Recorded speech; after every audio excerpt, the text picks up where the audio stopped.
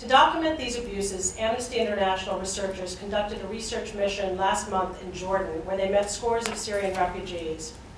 Some 25 of the people they interviewed said they had been tortured or otherwise ill-treated in detention before they had fled across the border. Our researchers documented the stories of brutality they shared in our latest report, I Wanted to Die, Syria's Torture Survivors Speak Out. The report catalogs the medieval horrors visited upon Syrians by government security forces, including some 31 different types of torture. Because one of the most important things we can do is tell the story, I will recount some of those testimonies here.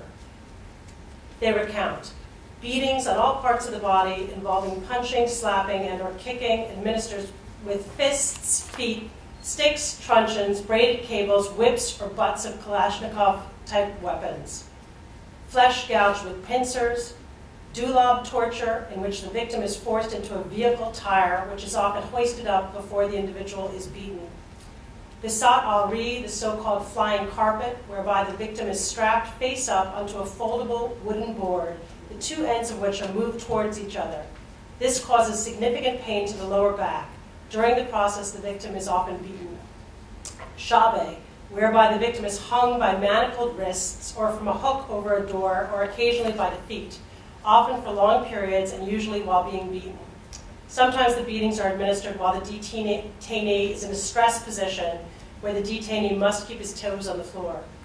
Being subjected to sexual violence, being forced to watch the rape of another detainee, being subjected to sights and sounds of torture being inflicted on others, including friends and family members, and being exposed to the killing of torture victims. Electric shocks to parts of the body by an electric prod or other hand instrument, being stabbed or cut, sharing a solitary confinement cell with what appeared to be a dead body.